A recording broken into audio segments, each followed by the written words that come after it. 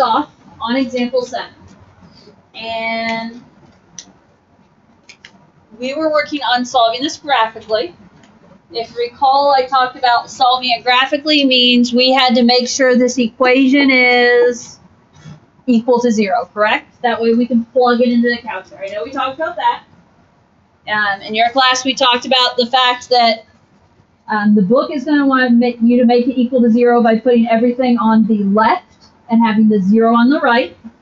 So this square root was just one term. We were able to subtract it over, yes? Now, this right here, absolute value of 2x minus 1 minus 3 times the square root of x plus 6, don't do anything with it, okay? Whatever's in that absolute value stays as is. Don't try and change it. Don't try and put it together with anything else. It stays as is. Now, what we did work on is how to graph it in the calculator. And I showed you the long way to get absolute value, right? Which the long way is you can always go in, most things can be found going in through the math menu. Going into the math menu, there's a bunch of stuff here. There's also menus over here. If you move one right to num, N-U-M, and then right there, the first thing is ADS, absolute value. So you hit that, and it gives you absolute value bars. Or, I'm going to clear that off, the shortcut that I like to use, because it's a shorter shortcut, is going alpha, and then using my F menus, which alpha F2. So alpha and the window button brings up this pop-up menu, and it has absolute value on it. So you can type in absolute value, 2x minus 1, arrow to the right to get out of it, and then it's minus 3. Square root is second of the x squared button. X plus 6. Just a heads up for middle school football. There's no practice today, so if you need to call home, come to the office or let us know. Thank you. Middle school football, no practice. Now, when you go to graph this, who knows what you last graphed? My suggestion is you do a zoom 6. Now, also keep in mind, I talked about yesterday, remember to turn your plots off, right? So I want plot 1, 2, and 3 to be off. So notice they're no longer highlighted in black. If they are, go up. And remember, you can just kind of turn them off and on by up there. So I'm going to do a zoom 6, and I'm going to graph it. And we have this V shape, right? And this is about where I left off. Why is it Oh, what's there? that's because I have another equation turned on here that I didn't mean to have turned on. And, okay, it works. Okay, now does your V look like my V? Without the extra parabola in mine. Okay, guys, where are my solutions? Did I get to this point yesterday? My solutions are what? X-intercepts, right? Okay, so you're trying to find your x-intercepts. To find your x-intercepts, where do we go? We're going for zeros, which is in the second and trace or calc menu. So remember, you go down to number 2, 0. It's asking you questions, yes? So left bound. Use your left and right arrows. I'm going to arrow to the left. And I'm going to hit enter. Right bound. I'm going to arrow to the right. I'm going to hit enter. And then, your guess, you can just go back to that area. Does your answer match my answer? X is approximately, I have 2 decimal places on this particular problem, so negative 2.36. Can you find the other one? Find the other one. I'm going to write a few tips over here as reminders while you guys are doing that.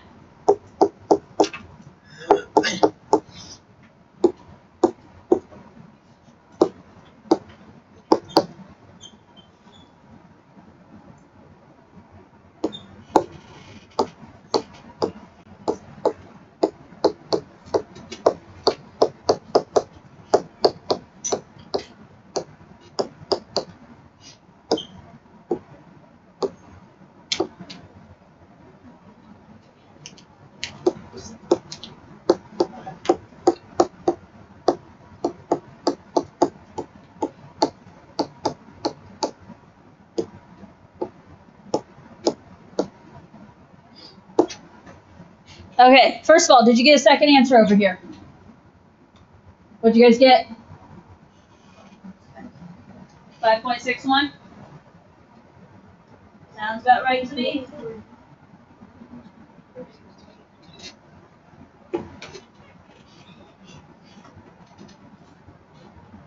Okay. Your second answer should match my answer.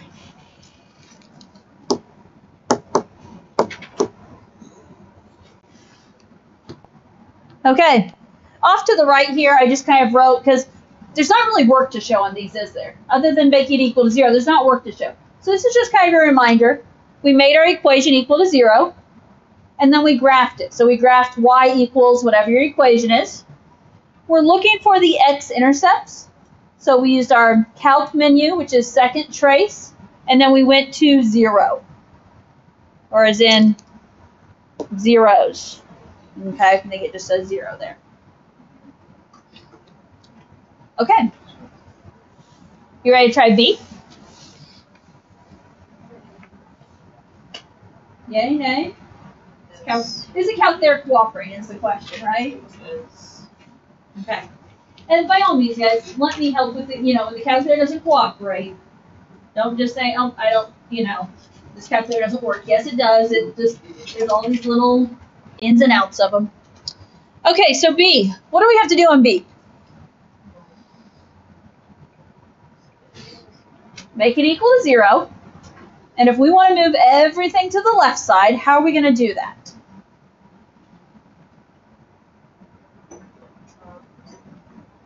We're going to subtract. What are we going to subtract?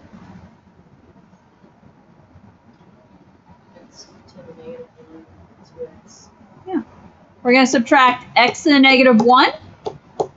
And we're going to subtract 2x. They're just individual terms, so we're going to subtract each of them. Don't try and do anything with them. Don't try and manipulate them. Okay? You're wasting your time and making the problem harder than what it is. So I'm going to subtract x to the negative first and 2x. So on my left, I already have x plus 2 to the negative 1. And now we're going to subtract x to the negative 1. And now I'm going to subtract 2x. And now my equation is equal to 0. Type that in as is, folks. Don't try and get fancy like, oh, I'm going to collect these like terms. There's nothing there you can put together. So we're just going to graph what you see. We're going to graph y equals x plus 2 to the negative 1 minus x to the negative 1 minus 2x. We're going to find us some answers, right? Oh, this is that one.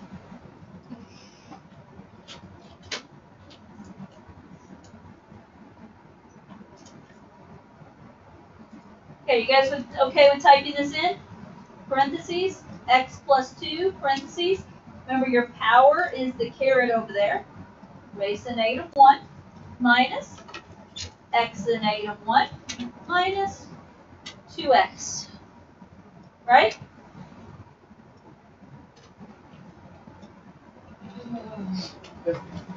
Okay, does your graph look like my graph? Yeah. It is kind of a crazy graph, isn't it? I see people looking over other people's shoulders to see, okay, is this what it's supposed to look like? It is. There's a couple of vertical asymptotes happening there. We'll learn about that in lesson 1.2, but there's a vertical asymptote happening at x equals negative 2 and at x equals 0. And that's what's causing the graph to do the crazy stuff. Now, all I care about are the x-intercepts. How many? Just one, yes? Find it.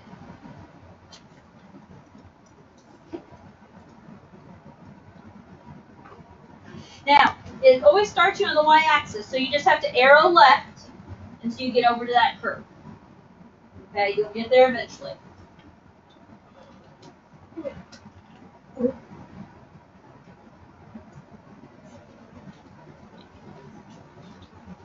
What'd you get? Yeah. Negative 2.20 is at 5, so I have mine written as negative 2.21.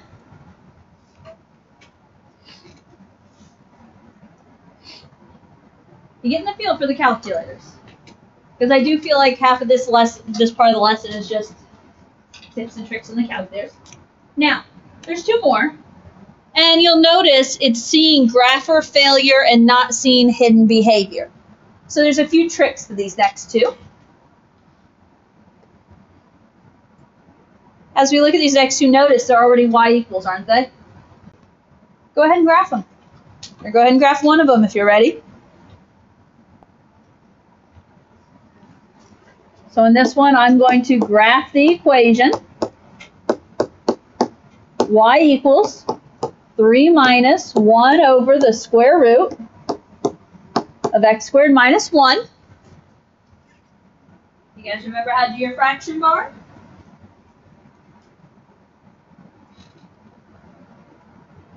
I like, a lot of you guys use the length right next to it, right? It's right there on that button to the right of alpha. I always have to use alpha F2. Nope, alpha F1. 1 over the square root x squared minus 1.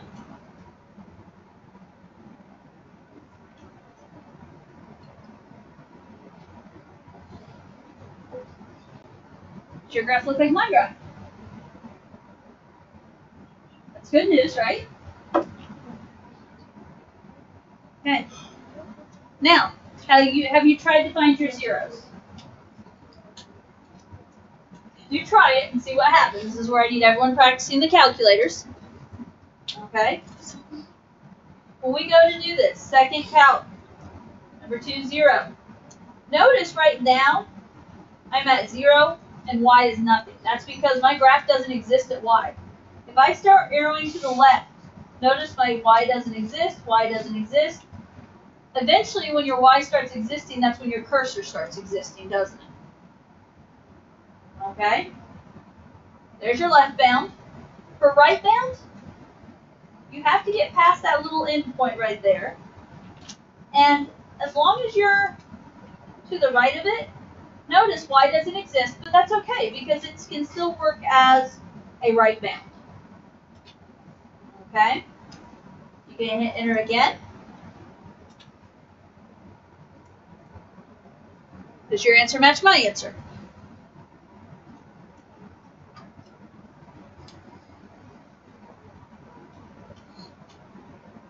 I think I have this one to 3 decimal places. Don't ask me why I have 3 on this one and not on the others. I just did. I don't have a good answer there. Now, a comment here, folks. Everyone pause for a moment and look at my calculator with me. What is this y supposed to be? This is y is supposed to be 0, yes? And most of the time it is 0. What is this number? What does this e mean? Yeah, this is scientific notation.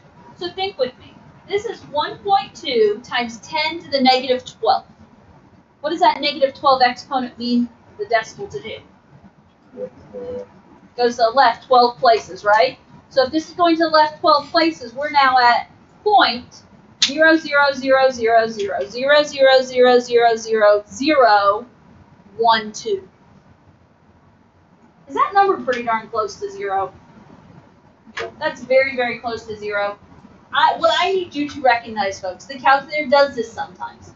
This is another way for the calculator to say 0. It's kind of part of the calculator failure, so to speak. But this number is equivalent to 0 in the calculator brain. Okay, so just realize that. Don't try and tell me this is some other number. It is 0. Okay, and I just lost it. Dang it. Okay. You found that one, right? Did you find your other one? My left bound can be anywhere before I get to it. Right bound is after I pass it. And notice this one is positive. So I'm going to have solutions of positive and negative 1.054. So I took the shortcut. I wrote mine as plus or minus 1.054.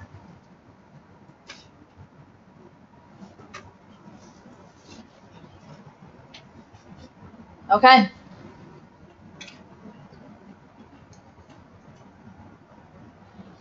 Start graphing the last one if you haven't. Seems easy enough. However, I want to make sure we get it right.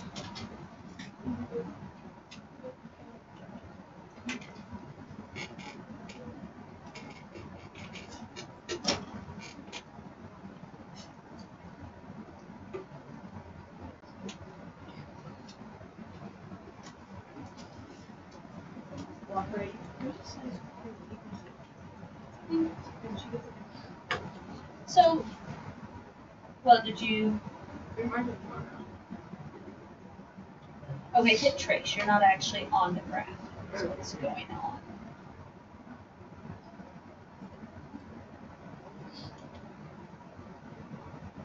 Yeah, because you can't get to it. That's why you have to use the second cal to get there. Yeah, because you got off of the graph.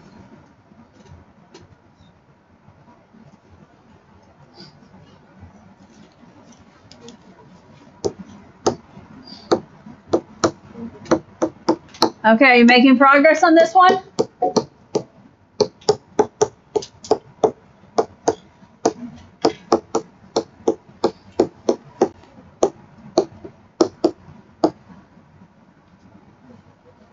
Okay. What'd you get?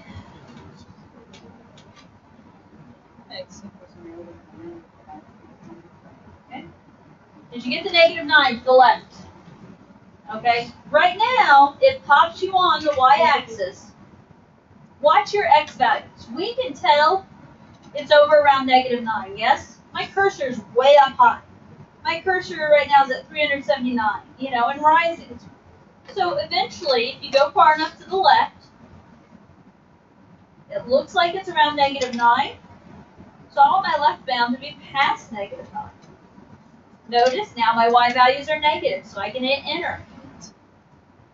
If I go right now, I want to get to where my y values are positive, which they are, so I can hit enter. Dang it, I can't. And I hit the wrong button. What did I just do? Okay, quit. Oh, so left bound. Okay, there we go. There's my left bound. Now, as I arrow to the right, I'm going up. My y values are positive now. Notice with a little play, you do eventually end up at -9.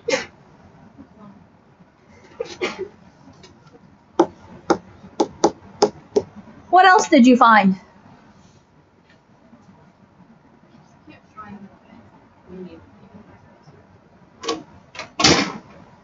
So you're not, and you won't necessarily be able to see the cursor, but right there, you are, if you count, this looks like about -9, right? You have gone past it, you're at -10, so you just go ahead and hit that for your left bound. Now, when you arrow to the right, watch for your y value to become positive, because that will tell you have passed up across the axis. Does that make sense? And now hit enter. Okay? Well, use that y value to help you, because it does get confusing.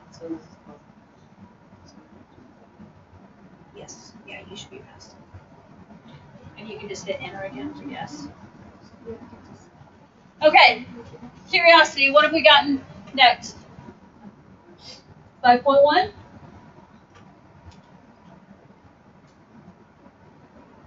Did everyone get 5.1? What? 5? Why are we getting different answers? Huh? Something ain't right. How about, let's talk about, is it paused?